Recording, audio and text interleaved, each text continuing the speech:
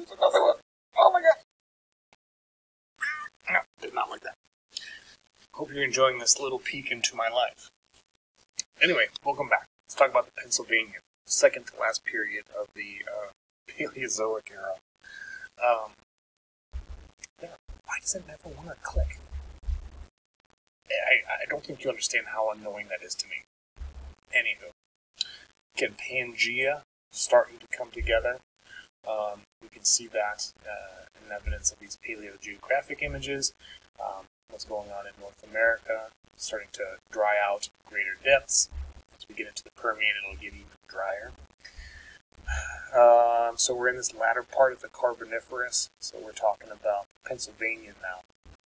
Again, we're going to start to get into some glaciation events, some rise in oxygen. That may have some ramifications in the future. So, in general, the Pennsylvanian rocks are distinguished from the Mississippian rocks because Mississippian rocks were shallow marine limestones. Pennsylvanian are more terrestrial in nature, swamps and further inland.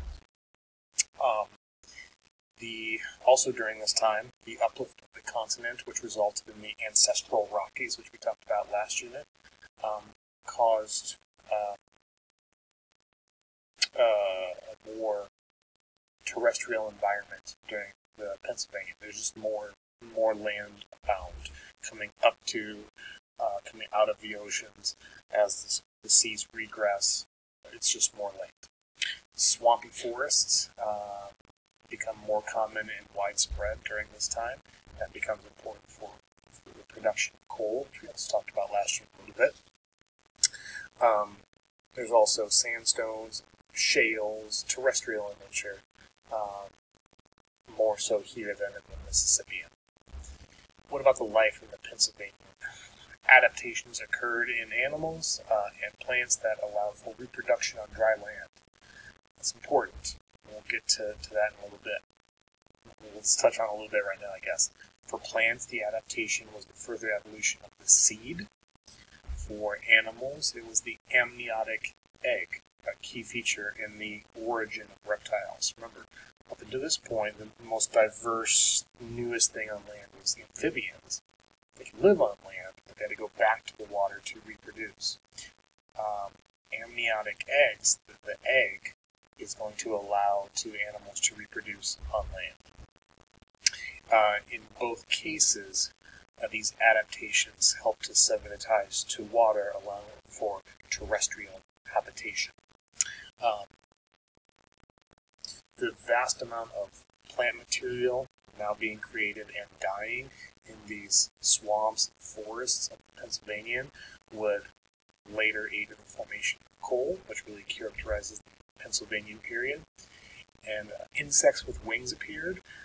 Some dragonflies of the time had wingspans of up to 2.5 feet. So I'll go back this much. It's a big dragonfly. And then cockroaches. Cockroaches were a foot long. Cockroaches are a foot long. Compared to my face. Cockroaches big. Delicious. Millipedes, scorpions, spiders also proliferated in the forests. Again, during the Carboniferous, this is kind of what we're seeing, especially as we move into the Pennsylvanian. Hey, there's some of those big dragonflies. Here's some of the first reptiles. We still have amphibians on land, but reptiles are starting to take hold. So again, the first reptiles appeared during the Pennsylvanian.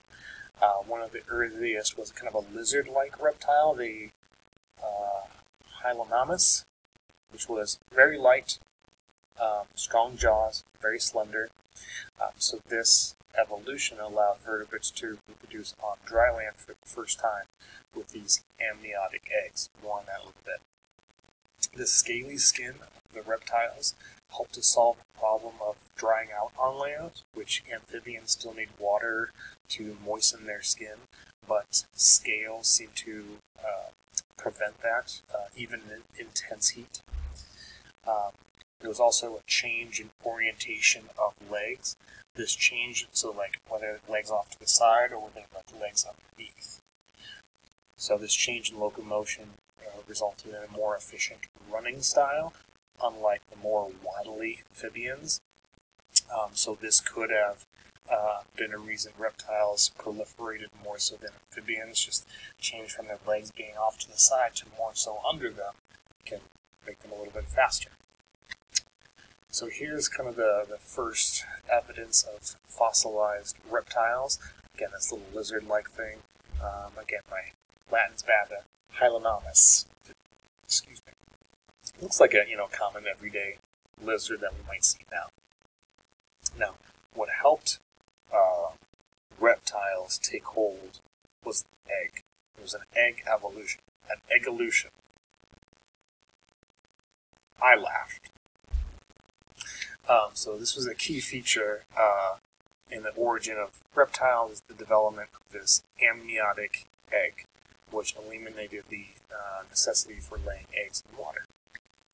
So like your modern-day chicken egg, this new type of egg had a durable shell for protection. What we now know as the whites of the egg, it's clear when it comes out, the white when we cook it. The white part of the amniotic egg helps to prevent drying while still permitting air to reach the embryo inside the egg. Good things are going on in the background. The yellow part of what we know the egg, the yolky part, help to provide nutrition for the growing embryo inside the egg, which the yolky part reduces in size as the embryo matures. It's kind of like its nutrition, its food source, so that slowly goes away. Also, in these newly evolved eggs, you get these fluid-filled sacs, which permitted the embryo to survive. One sac contained the embryo in a stable fluid environment. Another sac provided for waste, gas, and solid waste, excrement from the embryo to go somewhere. So again, we have the protective shell. We have kind of the whites providing that fluid protection. The yolk, which had these couple of extra sacs in it, one for nutrition, one for waste. So the evolution of this, which reptiles were able to use in reproduction, is what helped to move organisms onto land initially. Also during the Pennsylvanian is the proliferation of not only forests, but swampy forests. So we have proliferation of plants, trees on land, and plants, just like plants and animals, they both first, when they first made their way onto land, it took time for them to evolve inland. So that's kind of where things kind of first were. So true forests were kind of developed in these lowland, swampy coastal sites.